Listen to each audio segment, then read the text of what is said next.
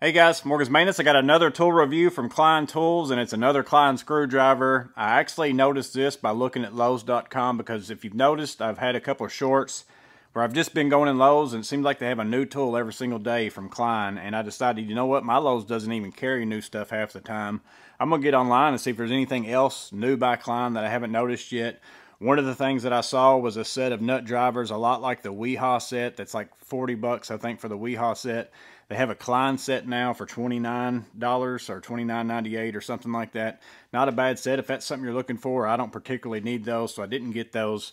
But I did notice this screwdriver, and it is their Impact 13-in-1 ratcheting screwdriver. Now, I've already had the 15-in-1 ratcheting screwdriver for quite some time. I don't think I've ever done a review for this, but I've had that one. And then I saw this, and I thought I'm going to get this because I think it's going to be more useful than that one, to me anyways. And it had some nice features on it. So I'm going to share with you what those are, what's different about this one in comparison to that one, and then you can make up the decision maybe if this one's a better upgrade if you've already got that one, or maybe you have neither one and you want to get one of them. One of them might be a better fit for you. But let's go ahead and get into these two screwdrivers.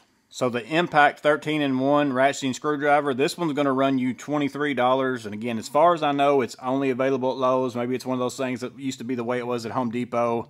It would start there for a little while, and then you'd start seeing it other places. The part number on this is 32313HD. And again, it's a 13-in-1. Here's the bit sizes. Instead of me going through all those, I'll just put this up there. That way you can take a look at those. It's basically 12 bits, and then a 1/4 inch is what size you have here as far as for your shaft to be able to use that as a nut driver. So again, $23, not too bad with that. Now the 15-in-1 ratcheting is going to run you $22, so it's only $1 more for the other one. And there's a couple of things that are a big difference on it, and then for the most part the ratcheting and stuff like that I think might be a little better on this one, and I'll talk about that in a minute. But this one being a 15-in-1 instead of a 13-in-1, it basically has the same exact bits, with the exception of this one does come with that combi bit set of the number 1 and number 2 combination bit, or ECX bit in Milwaukee is what they call it. So that's basically the only difference. But the main thing is the bits in this one are that standard like Klein with the ball bearing in it, kind of like what goes in their 11-in-1s and things like that.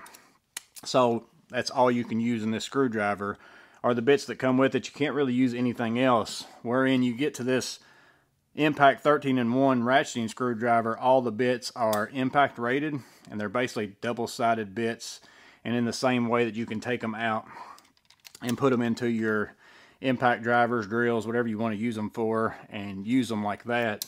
And so you get all these sizes here, the same ones as in that one, again with the exception of the ECX bits. This handle does come out a little bit farther than that one to make getting the bits out a little bit easier, because sometimes these go down in there and they were hard to get out for me. So this one does open a little bit more, but I also did notice, I mean, with that fully extended, that's got a lot of play right there. And it looks like to me that's just a plastic piece in there. My guess is if I really wanted to right now, I could take it and just break that right off. So if you ever have that open and you drop it or something like that, I'm not real sure how long that's going to last. Not that this one's really a whole lot better. It's probably about the same. So if you haven't had any issues with your other one, it's probably not a lot different, but I'm just making you aware of that. It feels pretty loose to me. So so the bits, that's the one of the main differences. This one also has some knurling on the handle here, if you can see that there. It's not significant, but it is nice that it's got a little bit in case you need to get some grip, especially on a ratcheting screwdriver. Sometimes that might even be more useful than on a regular one, whereas the 15-in-1, it's just slick all the way up and down. There isn't any knurling on it at all. So lengthwise, both of them with the bits that actually come with this one, if you use that, you're exactly the same. It's right at that 9 1/4. I don't think that bit's down in there all the way. So it's right at nearly about the same, 9 1/4 inches long on both of them. However, the handle on this one significantly slimmer. I think I measured that diameter of this around 1 1/8 inches, and I think this was around like 1 5/16 inches. So about, you know, that much difference. I don't know if you can really even tell right there, but it is quite a bit. It's probably like a 3/16 difference between the diameters. The Impact 13-in-1 is actually more like the size of a 11-in-1. If you've got a Klein 11-in-1 and you like the size of that handle, this one's pretty much identical to those. So again, some of the big things I hear people complain about some of these Klein bit holding screwdrivers is that they're too fat, especially like the flip socket handle or things like that. So if that's too thick, that's kind of a bonus on this one. And then the biggest thing to me out of all of it is, no matter what, it's the fact that I can take this out now. I'm not stuck using those double-sided bits with the ball bearing. So now I can take a Malco if I want to. I can put that in there and use it like that. I can take another bit holder if I've got a bit that I want to use that's not included in these double bit things like this. So now I can do that. Or even if I want a shorter screwdriver, you can take a bit like this. That would put you a little bit shorter than using this bit right here. Or some bits you can go with just the small size. Here's a DeWalt one. If I put that in there, it sticks out far enough that it's easy for me to grab that and pull that out. But if you use a bit where like the head goes and then it kind of indents back in like the Milwaukee's, you put that in there, it recesses down in there quite a bit. I don't think that you're going to be able to get that back out with your fingers. You're going to have to take a pair of pliers or something and pull that out. So again, that's the main differences.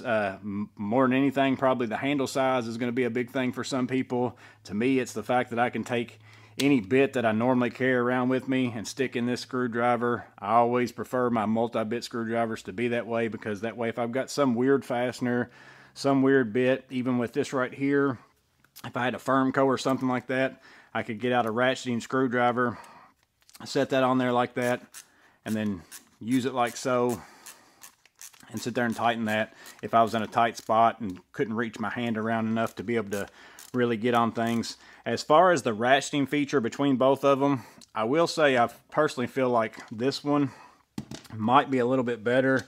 It seems like, as far as and I don't know the terms for it, I think it's back drag or whatever else, but just the ratcheting function altogether, it's the same way as the other Klein, or all these Kleins are the same.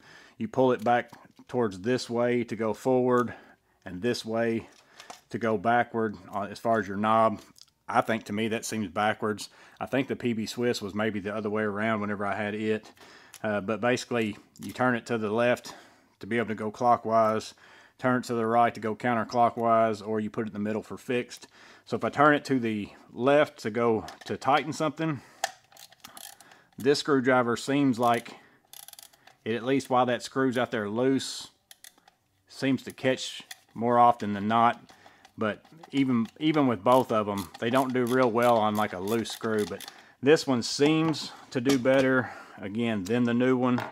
I don't know if it's just this particular screw, but for the most part, I have to be pretty tight on something. Right there, it's not catching at all. So until I get it basically to where it's caught pretty good, it really won't even do any ratcheting.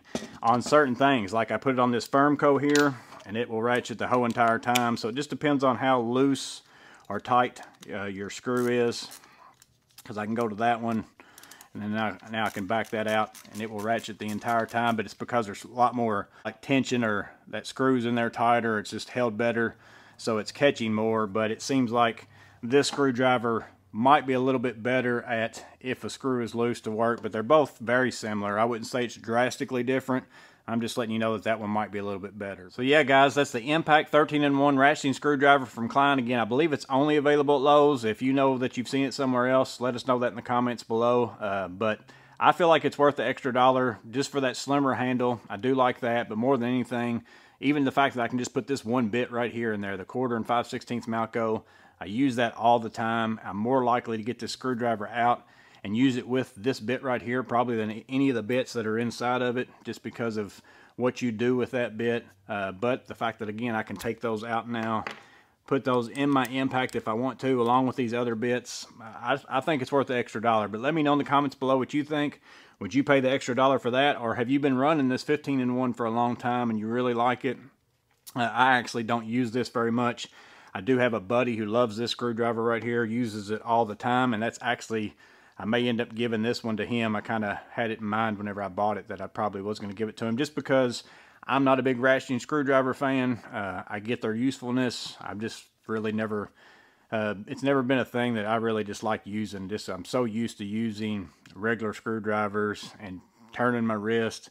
Again, I get why, the benefit of it and all those things like that, but I don't like having to think about which way I turn this knob right here most of the time. But I am going to go ahead and try this one for a little while. I'll probably end up giving it to him, but I just wanted to let you guys know that it's out there. I know a lot of you love ratcheting screwdrivers. A lot of you love Klein tools. This might be the right screwdriver for you. Let me know in the comments below what you think about it. Again, I hope it's useful in some way. You guys stay safe. Have a blessed day. See you on the next video.